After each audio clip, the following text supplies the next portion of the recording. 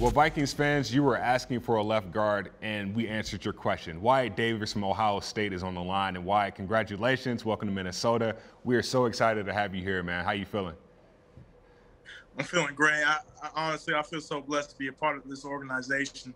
And, I'm just excited and can't wait to get to work. Man, happy I found a home. We're happy that you're calling this place home from here on out for the future. But for you, walk me through the draft process, because I'm sure it was long and grueling, and it had to be, nerve-wracking also. Oh, absolutely. I mean, the draft process, it's a really long process, especially now with COVID protocol. And, typically you meet with these teams at the combine. Well, meetings started pretty much as soon as the season was over and as soon as you declared for the draft. So it's been a long waited process, and I'm just happy that it's over. It's still, obviously, at the same time, it's a blessing to be in this position, but it can definitely be a long process. Man, a two-time All-American, like that shouldn't go unsaid. I mean, walk me through your work ethic to getting to that point, to being called an All-American. Not many people can say that.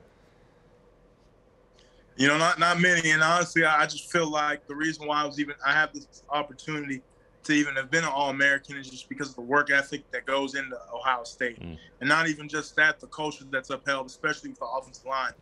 I've had great leaders in front of me before I got into the position of playing. But when I got in that position of playing, especially as an interior lineman for Ohio State, you uphold the reputation of being pretty much a blue-collar worker. You got to be nasty, physical, and you got to finish. And that was all the qualities that I worked for. And it all starts in the off-season with training, and I was the guy that'd be out there leading the pack. I feel like the hard work and everything that I put in prior to both of those seasons was a testimony to me being an All-American both consecutive years. First year being consensus, and then this past year being unanimous. So I think it was just all my hard work. That's amazing, man. I mean, we're showing highlights of you playing in the college football playoffs, and of course you played in the national championship this year, and you played in the playoffs last year. The competition that you were, faced against the past few seasons, how do you think that has prepared you for this opportunity now in Minnesota? I think it's prepared me a lot. I think it's prepared me to be in the position I am today, speaking with you, and going to a place like Ohio State. It's a place where you're going for the competition, and you're not going just for the Big Ten play.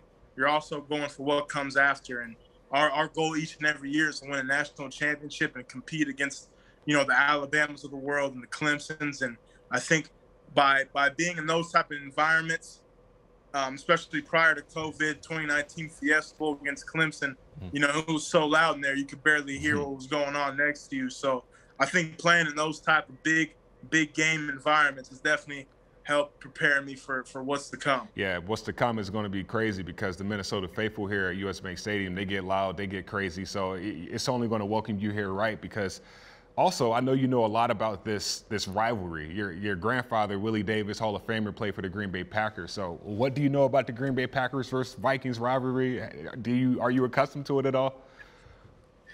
I'm going to be honest with you. I really, truthfully wasn't.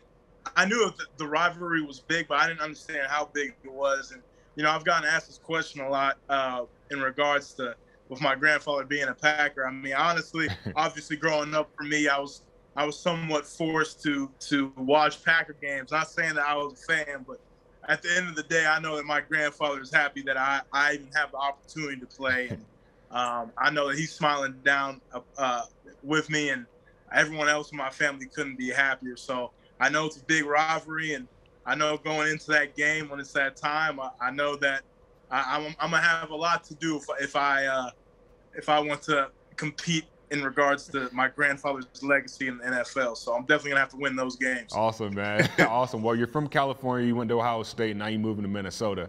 You got a jacket? I definitely have a couple jackets. I got a couple. Awesome. I got a couple. Awesome, man. Well, that jacket in Ohio State made you a two-time All-American, and we know that. But what else are Minnesota Vikings fans getting with you? You're getting someone that's just ready to get to work, honestly. And as far as this draft process and all that. Obviously, it's a blessing, but for me, you're getting a guy that, one, I didn't care where I went in the draft. I just wanted to get with a team and get ready to work. So you're getting a hard worker, someone that puts the team before himself, and most importantly, you're getting someone that's accountable. And I can't wait to uphold the standard of being a Viking offensive lineman, and I can't wait to compete. Accountable Minnesota Vikings fans, we're getting a dog, and we're getting a great person on top of that. Man, Wyatt, I'm excited for you. Best of luck. Safe travels up here. Looking forward to seeing you. Thank you.